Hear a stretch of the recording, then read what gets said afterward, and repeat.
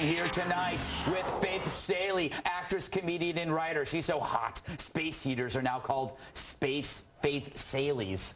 Tough on the tongue. Bill Schultz, even his imaginary friends hate him. And sitting right next to me, Fox News personality Mary Walter. If brains were bingo, old ladies would scream out her name in a rec room.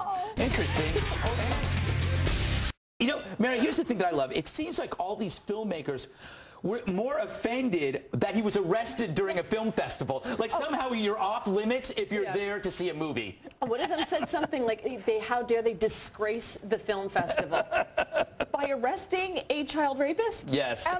Deborah Winger, actually. Yes. Renowned activist Deborah Winger had a statement. She said that the Swiss officials had a Philistine collusion that arrested in his... Someone bought a thesaurus.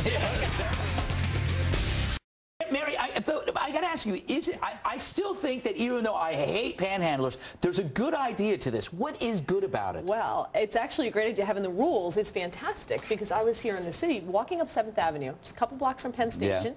Had a box of Munchkins. Went to give it to a homeless person who was holding a sign saying she was hungry. And she didn't even look at me, turned the sign over. It said no fat, no trans fats, no sugar, and no glucose. So by having that helpful guideline, I knew then in the future to bring her only healthy food. And that's an honest to God true story. But at work, Mary, do you surf porn?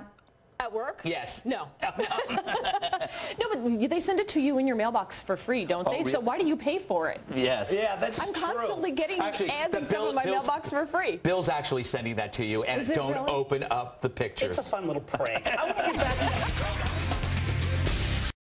I don't know. Has school changed so much from when I mean, is it real? I mean, you keep talking about how we've lost sight of old school values. Is that BS? Well, I think they teach so much to kids now in school as opposed to reading, writing, and arithmetic. And personally, I think they should go year-round because I just got finished paying for air conditioning in our local school, and I have air conditioning in my house. That is wrong. So I think they should go year-round. And if the kids sweat more, maybe they'll be less fat. Thank you. You're welcome. Get rid of that water weight, fatties. Here's the thing that bugs me, Mary. Never polls, never polls about asking men about women. It's always about the women asking who's the best in bed, who's the best at housework, who's the best at, but it's never, they never ask men. Is that A, because men don't take polls, or men just don't care? No, it's because the bar is so low for men. If she has a pulse and she's willing to do it, it's good enough for him. That's it. Men don't care just as long as they're there. She could be smelly, hairy, he doesn't care. Exactly. Mary, what is ARMS?